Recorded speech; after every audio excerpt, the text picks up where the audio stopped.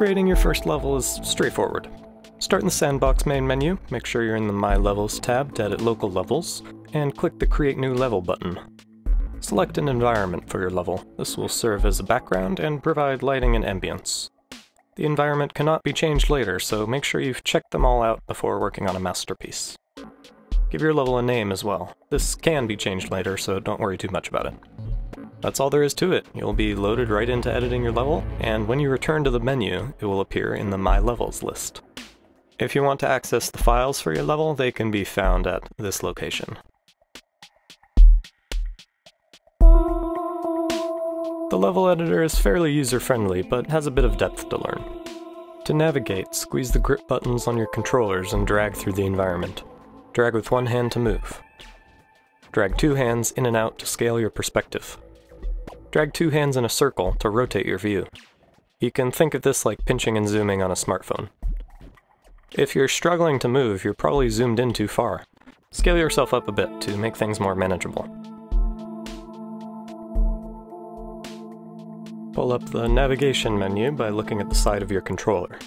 You can enter play mode, save your changes, upload your level to the workshop, return to the Sandbox menu, undo and redo, rename your level, and take a screenshot. To begin working, you'll need to open a tool palette. Use the menu button, the same button you use to switch weapons in Vertigo, to select a tool. Let's begin by opening the block palette. We'll go over the other ones later. You can scroll through the palette using the joystick. Using your other hand, drag a block into your level. To manipulate an object in your level, first select it with the trigger.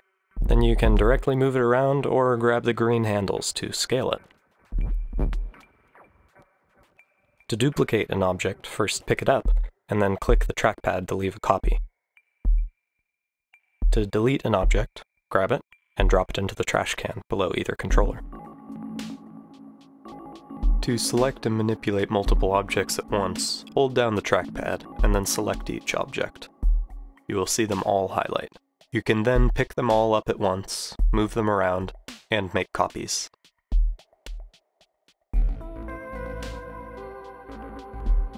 Some objects have special message handles, which means they can communicate with other objects.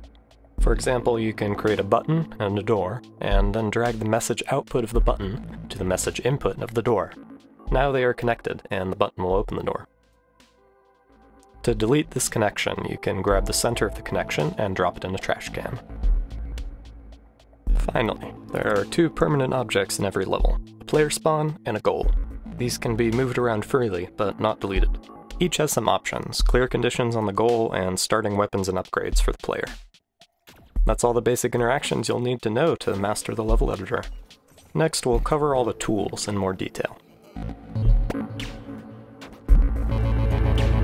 The block palette, as you already know, contains blocks. Blocks are static, primitive shapes that can be used as the foundation of your level. They can be scaled in complex ways and put together to make anything you can imagine. You can also apply different materials to them, which we'll learn about in a minute. The prop palette is where you'll find all the most common objects for your level. Furniture, obstacles, doors, elevators, water, you name it, it'll probably be in the prop palette. There's a lot in here, so make sure to scroll through it all. The special prop palette holds things a little more important than regular props. Player triggers, message logic elements, weapon pickups, and music players can all be found in here. This is where you will go when building puzzles or complex level logic. Almost all of these have message handles to communicate with other objects. The enemy palette holds enemies. Nearly every foe from the game can be found in here and dropped into your level. You'll notice that enemies also have a message handle. If you attach anything to this, the enemy will not spawn until it receives a message. You can use this to optimize your levels and make sure there aren't 100 idle enemies in the distance until the player actually gets nearby, or use it for some creative ambushes. Finally, the paint tool. The paint tool is used to apply different materials to blocks. It's simple enough. Scroll with the joystick to select a material, and then point at a block and pull the trigger to apply the material.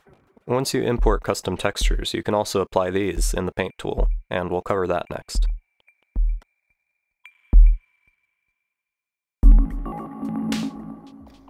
If you're feeling limited by the simple shapes of the blocks, the level editor also supports importing custom assets. This is only recommended for more technical users. To start out, let's cover importing custom textures. To open a texture, click the Import Asset button in the lower right of the desktop window. These can be in PNG or JPEG format. Once loaded, you will see the texture appear in the asset browser.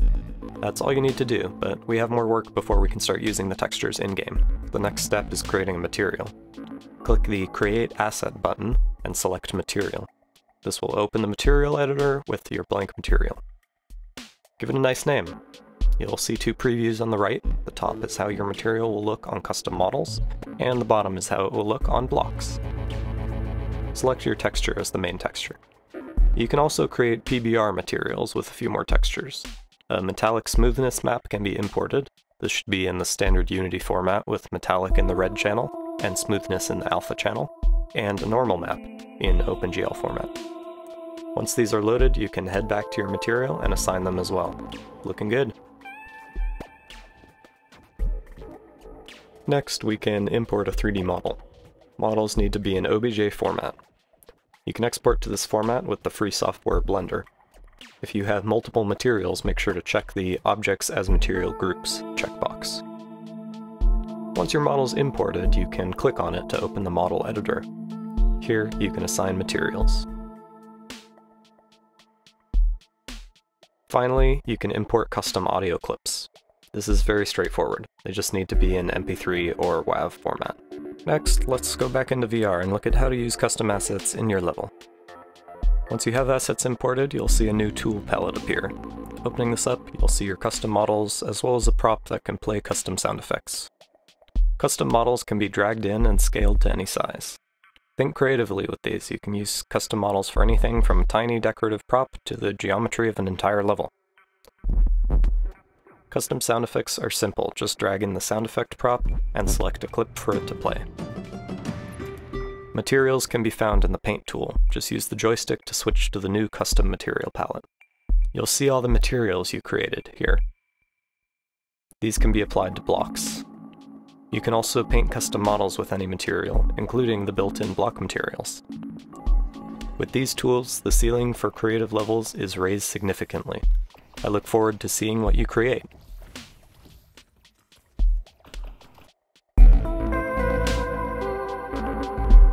Once you have a masterpiece of a level, you are ready to upload it to the workshop for others to enjoy. Make sure you have a screenshot of your level that shows it off well. Then press the Upload button to begin the upload process.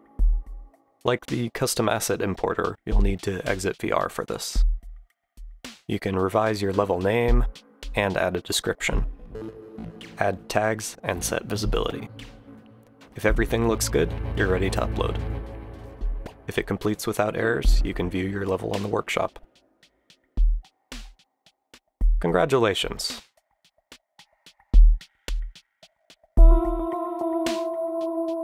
To play other people's levels, enter the Workshop Levels tab in the main Sandbox menu. If you're not subscribed to any levels yet, you can browse some popular ones by clicking Download More Levels. If you want to see all the levels in the workshop, you can click Open Full Workshop, or open the workshop from a browser or Steam.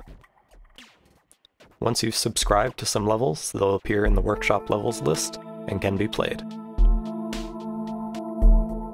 Good luck on the leaderboards!